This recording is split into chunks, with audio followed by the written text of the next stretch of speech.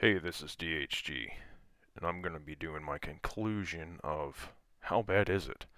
Medal of Honor 2010 reboot. It's good.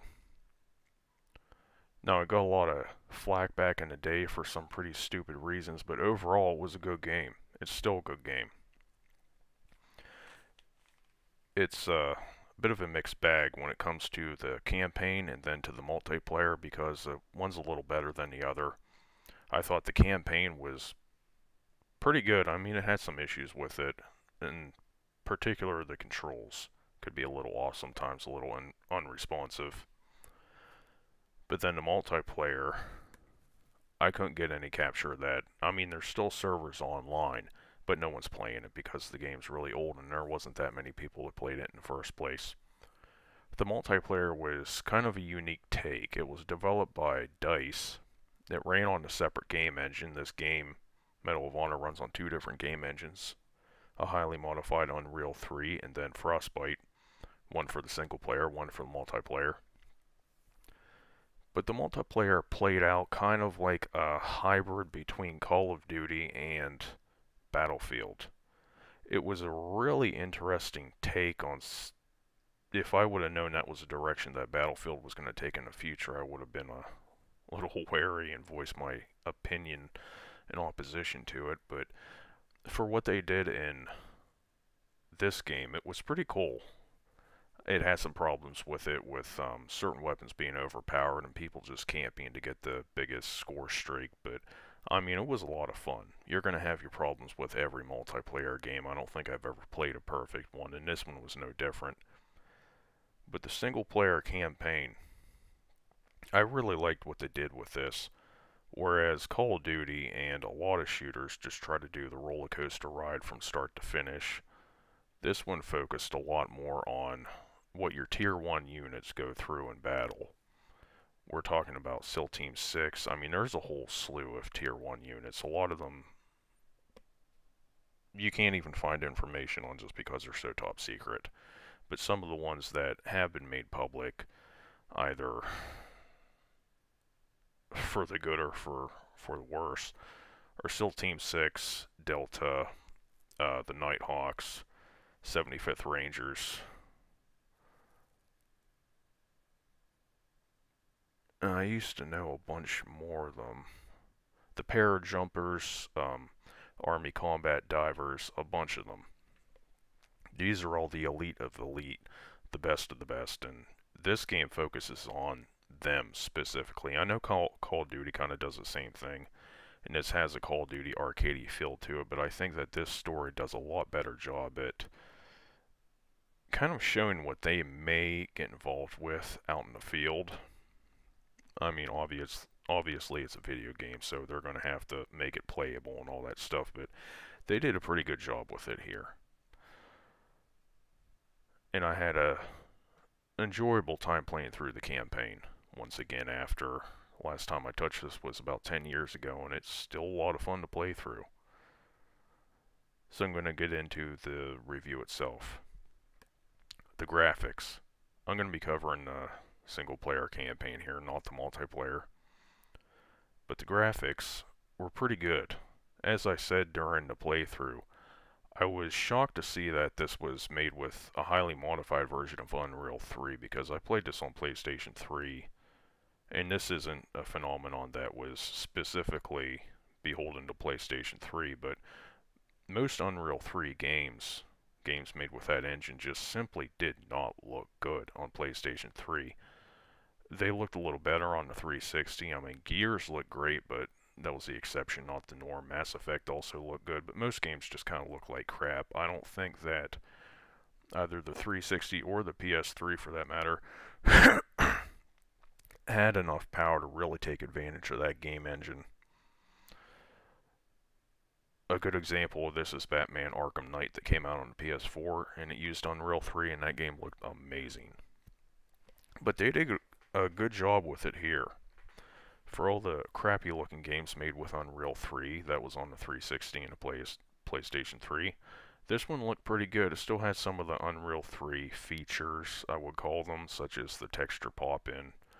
It's not as bad as some of the other engines, like Chrome Engine had very bad texture pop-in issues. There's frame rate, um, some frame rate inconsistencies with the graphics, or some screen tear, but overall the visual presentation was very good.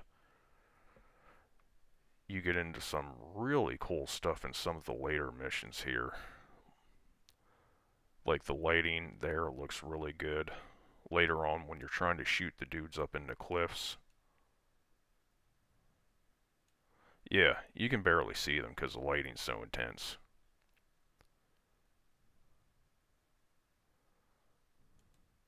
I mean, it's definitely a good looking game. So the graphics they weren't top notch, but they weren't bad either. Controls. Controls got a little funny. Um, I didn't really notice a massive amount of unresponsiveness, but let's just say sometimes when you pressed the button it was more of a suggestion than a command.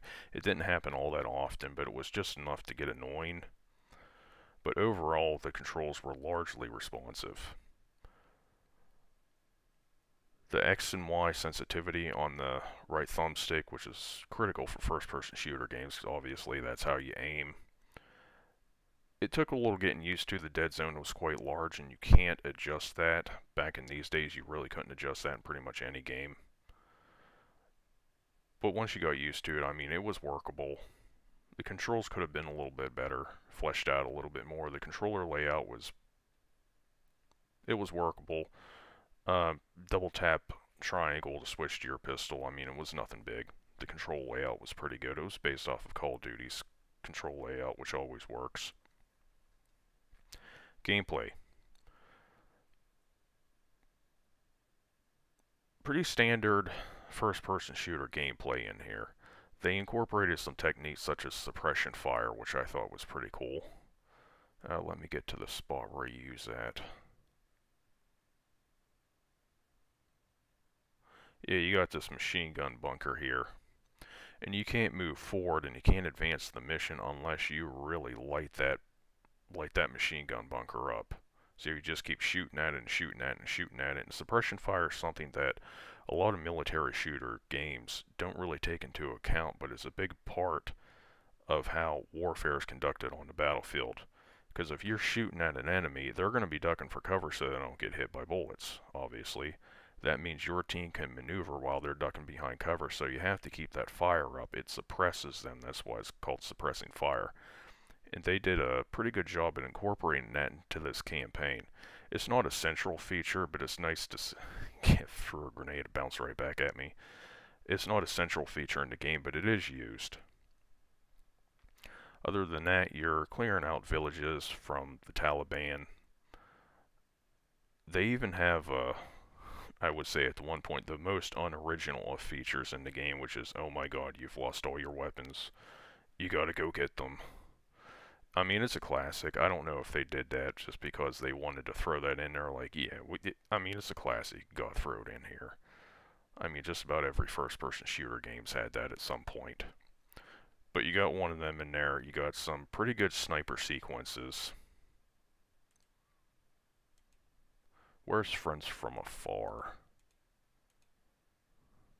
Yeah, this starts off with a pretty cool sniper sequence. So you're going to be picking people off from, I think they said about 1,000 meters, 1,200 meters, somewhere around there. Finding your targets here, there's your teammates. Finding your targets at that distance with a scope zoomed in that far is quite tricky. They give you a heads up on it, but I mean, it was really cool trying to identify your targets in this map. I forgot how good of a job they did with this. That was neat. You get to not really control, but you get to be the gunner on a Apache in this mission. That's always welcome. That's the only vehicle you drive in the single-player campaign, which I kind of thought was odd because in the multiplayer, which once again wasn't developed by the same people, you can control APCs and things like that. But in here, you get to be the chopper gunner on an Apache. A lot of fun to be had. The sound. The sound was pretty good. I mean, some things could have been a lot better. Like some of the weapons sounded a little off. They sounded a little, let's just say, tinny, for lack of a better word. Didn't sound like they had much of a pop to them. But some of the other sounds, like when you start blowing up these buildings with your, I think they're Hydra missiles, and you start shooting Hellfires at them too. I mean, it's got a great sound, especially the big 2,000-pound bombs that you drop from time to time. That all sounded good. The battlefield chatter is nice. You can hear the Taliban saying things in, what language do they speak? Pashtun? You can hear that. You can hear the radio chatter from your guys. It's a pretty immersive experience. They did a good job overall with the audio quality, but some things could have been a little bit better. Music. There's not really a lot of music in this game, but when they do enter some, it's usually at a triumphant moment, like, where's Billy of the Beast go to the end here? Yeah, you are completely besieged right here. I mean, you're holding out against, it's just your small squad, and it looks like they sent an entire battalion after you here, which roughly about 250 people. I mean, they're just coming out of the woodwork to slaughter your ass in this one. And once Apaches show up, you get some music at the right time. And I mean, it brings you into the game. The whole point of music in a game is to bring you deeper into it for immersion. Although it's limited in use here, they did a good job with it. Story. The story is one of my favorite aspects about this game. Being a first-person shooter, which you usually don't have that much of a story, this one was pretty cool.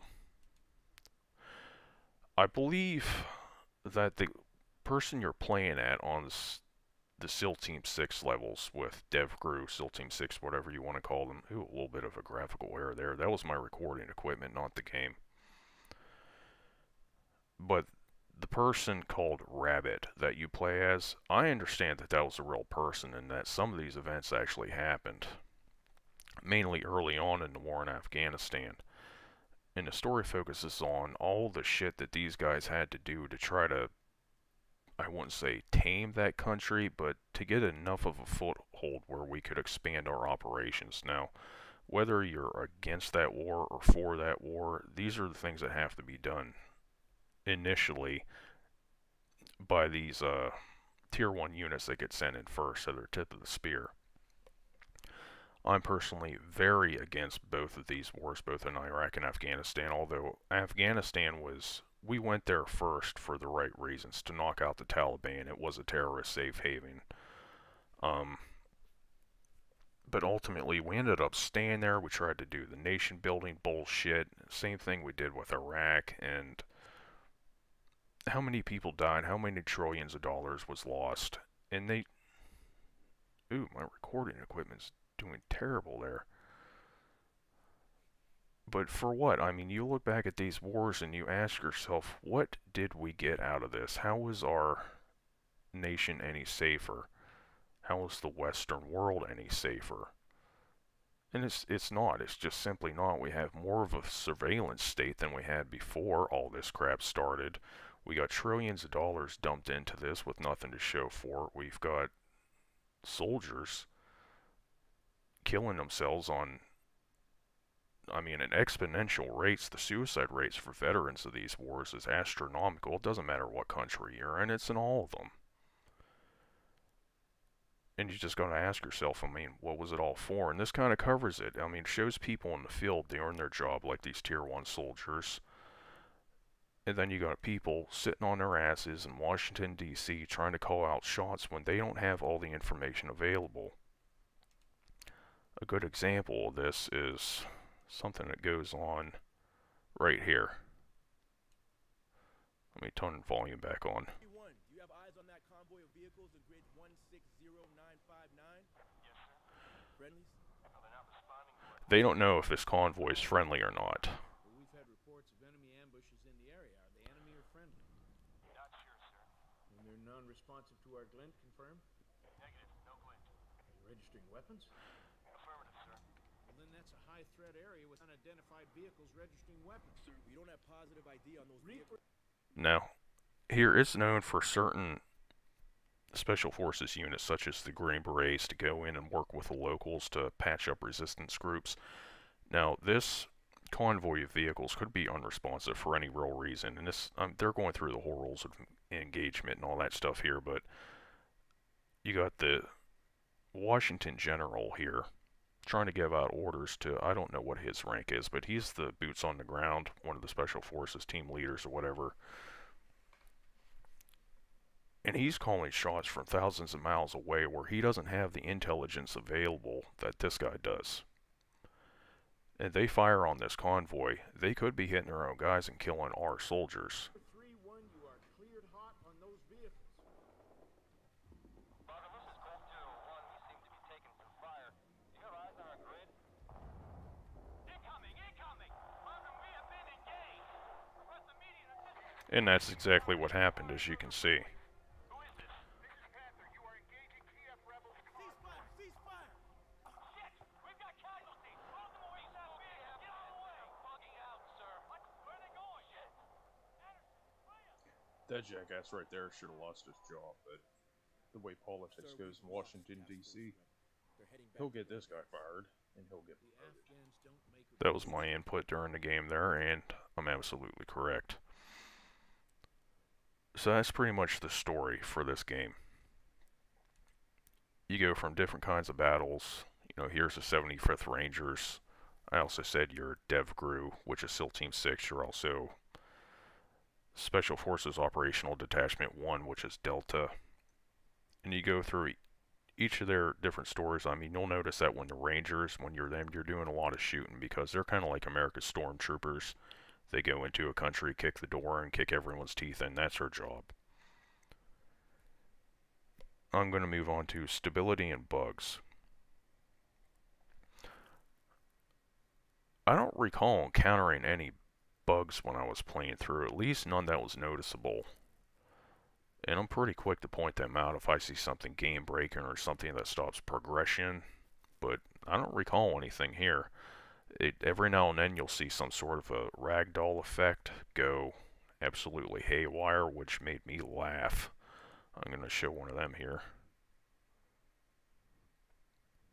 Yeah, just see that body go flying for no reason. You'll have some things like that, but it has no effect on the gameplay, and I thought it was quite funny. So it's a pretty stable game. Oh, wait. Okay, I retract that. I did encounter twice during this playthrough. I just got reminded about this because one happened during this level. Twice, my PlayStation 3 had a complete freeze up. So I had to, I mean, if you hold the PlayStation button down, it works a lot like they do today with the newer PlayStations, where it brings you to another menu where you can shut the PlayStation off. None of that works. The PlayStation 3, when it had a freeze up like this, you had to walk up to it, press the power button on the system itself, and then it would restart. Sometimes it would say you shut it off in an appropriate time and has to rebuild the database and all that stuff.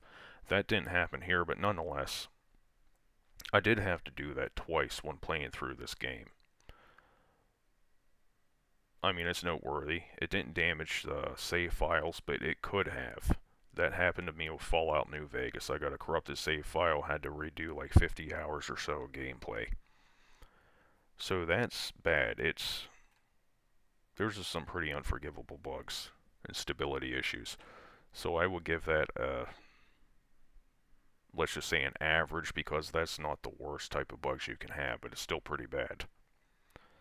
So retract my original statement on stability and bugs. It's average stability.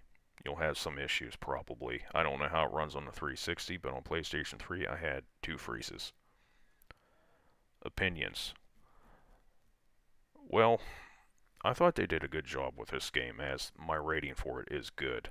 The follow-up to it, Warfighter, though, I'm going to have to do how bad is it on that one too, because that was the last game that came out. I would like to see this franchise revived.